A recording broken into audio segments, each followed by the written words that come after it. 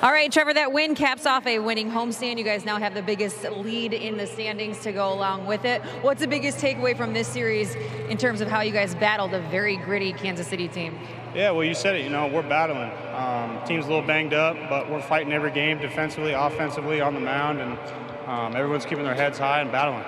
You have been crushing the baseball since you came back from injury. 3 home runs in the 7 game back since. A lot of hard contact. How encouraged are you by what you've been able to do at the plate? Yeah, I'm excited. As long as we can win and I can contribute, that's all I care about. At the end of the day, if I'm 4 for 4 and we lose, not much really happened, But feeling good, body's feeling healthy, and we're ready to get on the road. The bottom third of the lineup has been a big strength for this team all season long. Today, back-to-back homers and doubles from you and Nick Gordon. What kind of boost do you guys get when you can see that type of production and power from the 7, 8, and 9 guy? Yeah, that's something you're going to have to ask the 1, 2, 3 guys. We're just doing our job. Nikki G and I are battling, Garlick's battling. We're all battling up there trying to contribute. Nicely done. Congratulations on the win. Thanks.